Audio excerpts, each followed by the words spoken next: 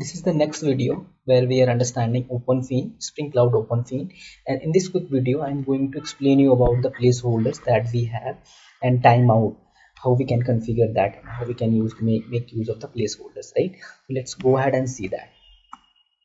So just to review the things, Spring Cloud OpenFeign would be, what is it? We have seen in our Feign clients, and Feign client that we have seen, and Feign client configurations, these are here. And placeholder are also supported. This way we can put the placeholder in our application, and this is the timeout part. So if you remember the REST template builder class, we added the timeout, after which we want to get the exception, and after the time till then I want to wait for the response from the third service. How we can do that in OpenFeign. So these are the configuration that we can put, and it will do rest of the things, right? So Feign client config default, connect timeout and read timeout. Remember, so both the details I have to give it, right?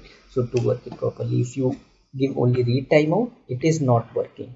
Okay, so connect timeout also you have to give it. So let's jump to the demo part.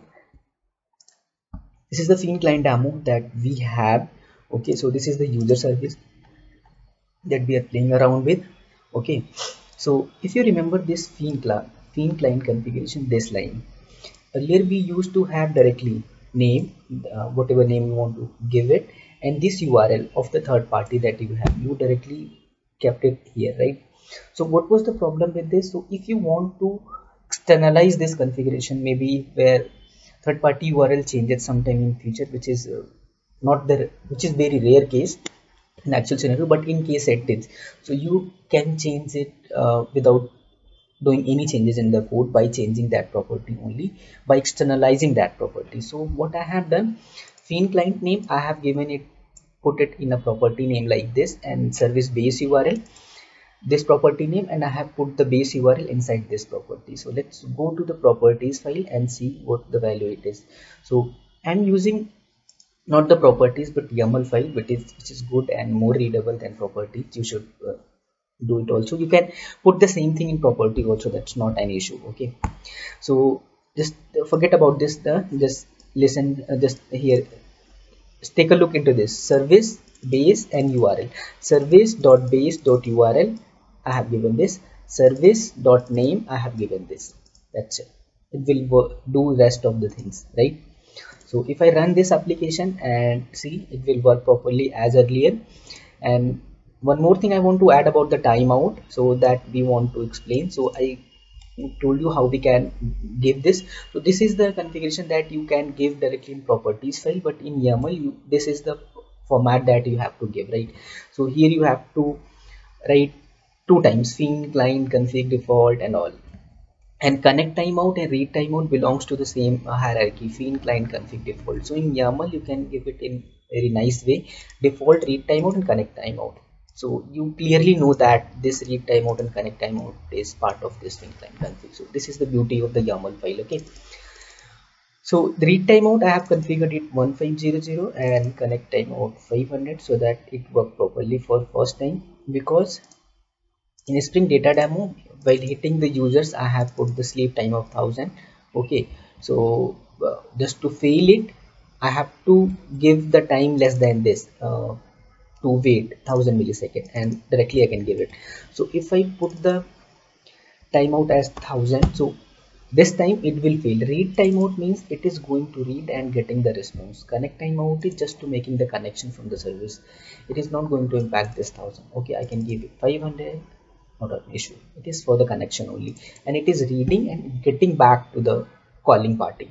Okay, so this moment it will fail for the connect timeout. So this user service, this will be determined at runtime, service base URL and all this, and it will try to call this service and whatever endpoint we are going to hit it here. Okay, and it will do the rest of the things. So let's go ahead and start the application and see. Okay, application is started. So if I go to Postman part and I'm hitting this user list. Okay, so this user list I'm getting get method user list, so send it. What should be the response? As usual, internal server error, I got it right. if you see this read timeout while executing this, okay, I got this error and this user list. Okay, so it is giving you the exact all the urls that it is going to hit. So it is hitting the data demo users that it has, right? So you can directly hit that and get all the users from the calling service directly, that is there. So here I am calling the actual service that they have, but here from this Arvind client demo I'm calling the same service, but I'm expecting the timeout, expecting the response within 1000 millisecond, but the third party is responding after 1000 millisecond. So as expected we got the timeout exception, and this service base URL and name also work properly and hit this URL that we are giving in place and this base URL. So if I increase the timeout just to show you the it's working properly, if I keep the properties correct that we want, okay, I'm restarted the application.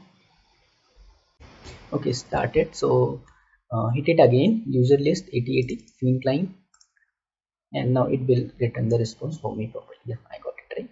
So this is it. This is it about the timeout and placeholder that I wanted to explain. That was very quick but very important and very useful in real-time applications, right? So what next? Next we are going to look into the circuit breaker part, historics, how we can configure that. So circuit breaker I have not explained it yet, so next I'm going to explain you about the circuit breaker and how we can do that and what configuration I need to do in OpenFeign to honor those circuit breaker and what is all about. That is, this is very important topic in the world of microservices circuit breaker. Okay, so I'll see you in this I'll see you in the next video with all the details about circuit breaker. Okay, so till then you play around with the OpenFeign and all these, and if you see any issue put that in comment section. I'll be happy to help you out. Okay, so take care, bye bye.